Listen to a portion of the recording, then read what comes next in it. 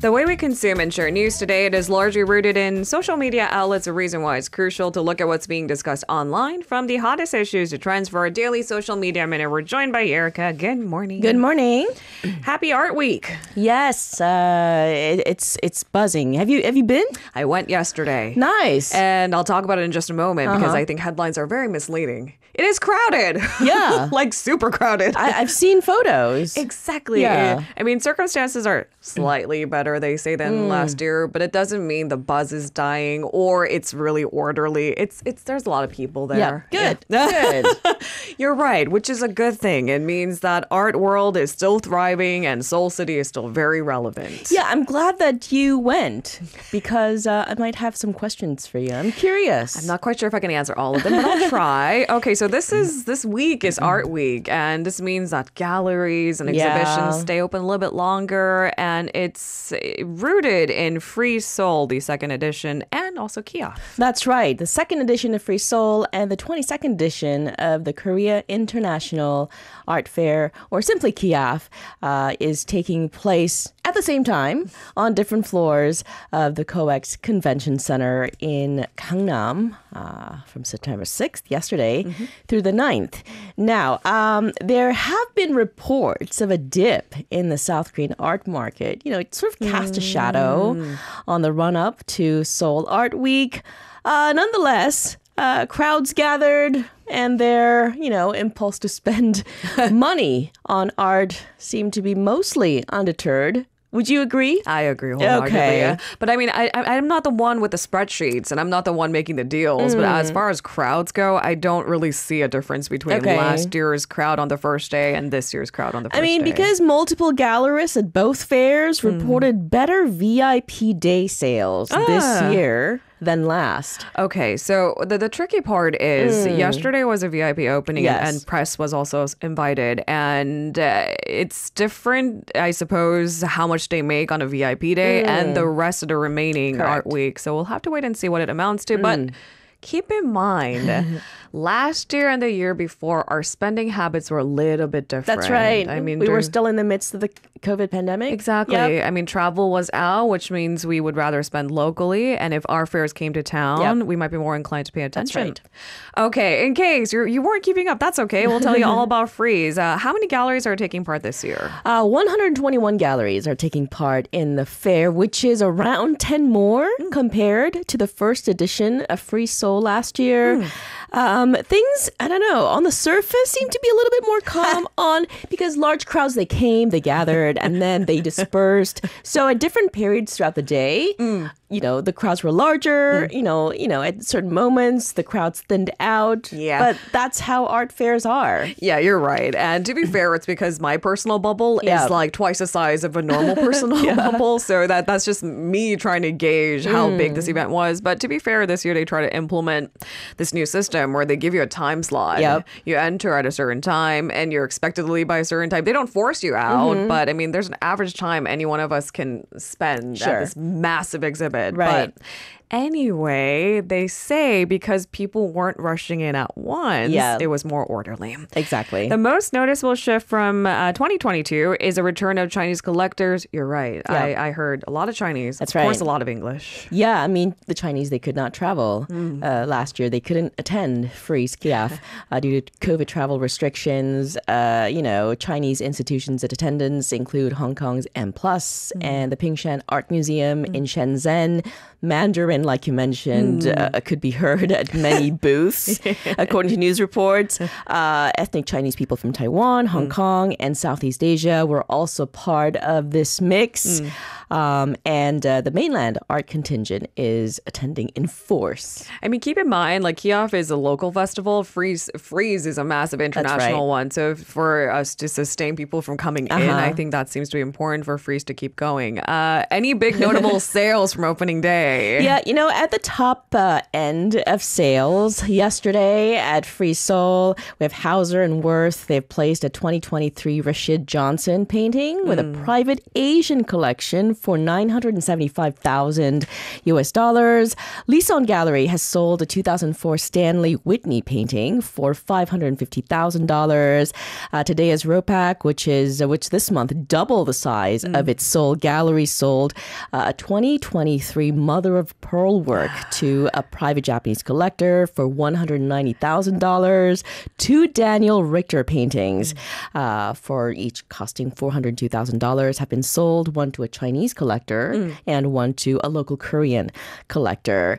No works in the seven figures were reported to have sold by the end of VIP day, although last year a handful of galleries made sales of works for more than $1 million on the second day of the fair. So we'll have to see how the second day of the fair goes. It's not just, VIPs don't always come on the first day. They come dispersed too. And it's actually really fun people watching the celebrities I saw. And it's not just the first day. They come throughout the entire week. Yeah, you're right. And sometimes the most famous one want to be discreet. Yeah. So you would have no idea. Right. So look up, not just at the paintings, but people too. What about downstairs at Kyiv? Sales and crowds appear to be a little bit more sedate compared to Freeze. That's always been the question since, the first edition, when these two major art fairs took place concurrently in the same space, would Kyiv be overshadowed by Freeze? Anyways, this year, Kyiv has significantly increased the number of galleries taking part by around 33%, with more than 210 exhibitors, made up of mostly Korean galleries, including some of its largest galleries, including Kukje, responsible for a number of the most expensive reported VIP day sales, including sculptures by Ugo Rondinone for between $50,000 and $90,000. It's so wonderful being able to see it up close. Yeah. It's so exciting. And galleries like Kukje have booths both at Kyiv and Freeze. And the paintings that they bring out, the sculptures that bring out, a little bit different. So maybe it's worth visiting both. Yeah. It's right there, literally like on top of each other. That's right. It's interesting because last year I didn't know it was at Freeze. Maybe it was there too. But there's a lot of collectibles beyond just artwork. I mean, there are first editions of really important books like The Little Prince, for example. And that's really cool. And, pieces from Florence that dates back hundreds and hundreds of years. And I really legitimately had to ask, is this really for sale? Are you really selling this? Is it my responsibility to guard it with my life? It feels like more like an archeological discovery, less like art. Right, hey, right. Something totally for everyone. Yeah, so, head out there, guys. It's Art Week in Seoul. And the weather's getting so it's nicer. It's cooler. Dare I say cooler? Mingle with the crowd. Marvel at all the artwork. And I really encourage people to ask questions. It's okay, because I remember my first year going to Kyiv, and it was so intimidating. I was like, can I ask how much it is? You can. You absolutely can. And you can ask even silly questions, and most of them will be glad to answer. There are snooty ones. It's all right.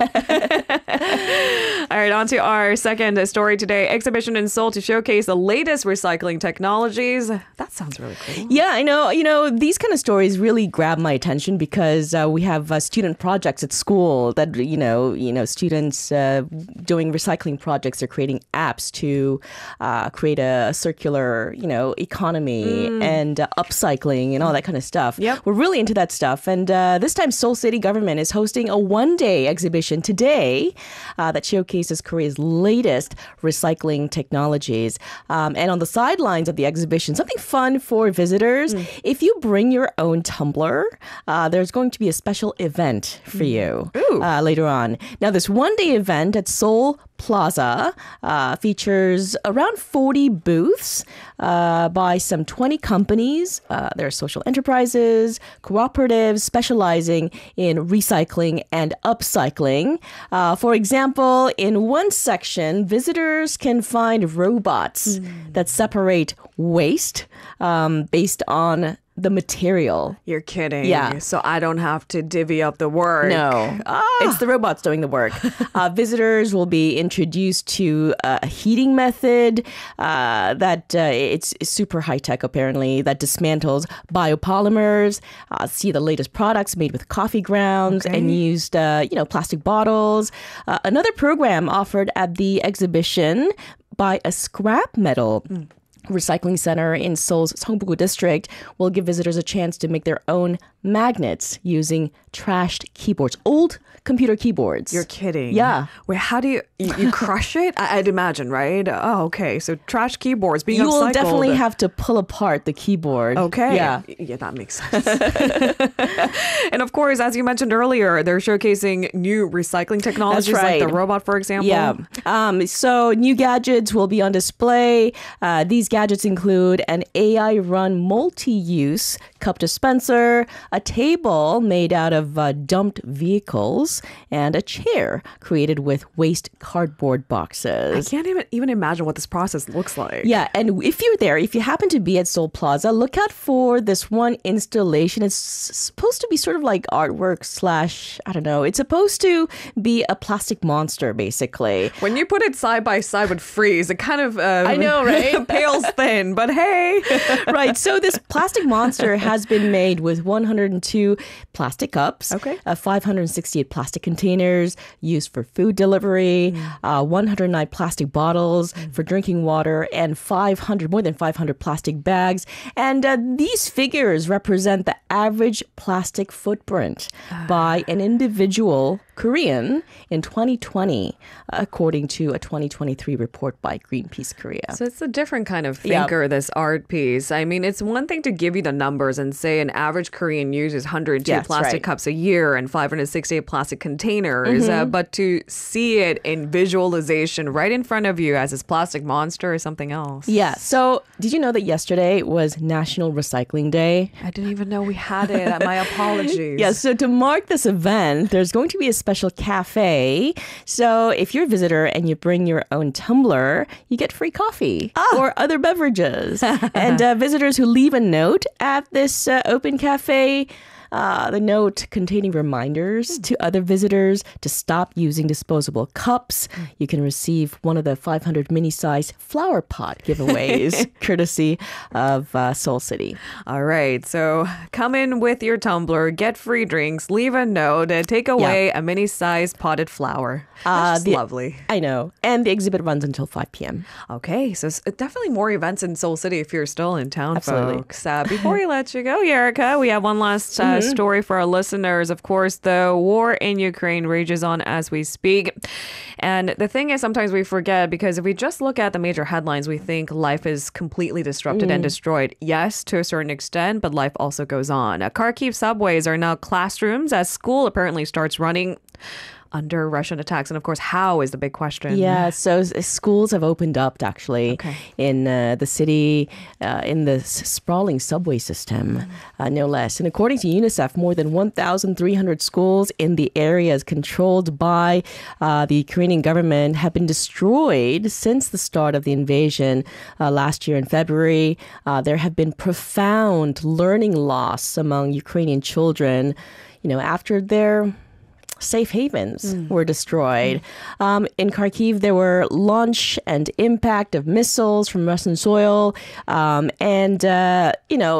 Basically, let's imagine the school underground. There are no windows, no sunlight whatsoever. And these are makeshift schools. The setting may be unfamiliar to most of us, but the typical first day rituals played out all morning. So, students, they were dressed, to the nines, and they had their little backpacks on. And, the parents looked visibly emotional from the photos that I've seen on the news. The teachers looked excited as well, because this is something that they haven't been a part of for the last 18 months since the war started. I mean, classes did unfold in online classrooms, for example. But a lot of the parents, they can no longer afford to pay for, internet connection, laptops, exactly, cameras. Things like that. Yeah. Okay, so it kind of looked like the first day of school. Like you said, the classrooms look entirely different. But we must continue to, of course, talk about the daily lives, even as the war rages on again. It's 18 months. That's right. And these students have been under extreme stress. They need counseling. And the counselors were actually on standby at the school. They try to make the school interior, school, as cheery as possible. There were lots of colors. Posters. Yeah, posters. Okay. The desks were bright green. The kids looked really happy, and parents, they're relieved that their kids can finally go to school and hang out with their friends. Which should be part of their childhood. Sometimes we forget to pay attention to the details of what destruction of war, how it affects children on a day-to-day basis. And teachers really pulling the big guns to ensure that these students feel safe and included. And I think counseling, like you said, might be an important step to do that too. The children are not allowed to go outside for recess. No, they're not allowed to go outside. Okay, but at least they are trying to create a safer classroom underground. After school, they do have to go outside to go home, and there's sirens ringing everywhere. Oh my. Yep. Okay. Thank you very much, Erica, for today's coverage. We'll see you tomorrow. See you tomorrow. If you're listening to our program using the podcast service, just a reminder that we do go live Monday through Friday, 7 a.m. Korea Standard Time. So tune in and help us make the show more informative by giving us your input. See you bright and early on Good Morning Seoul.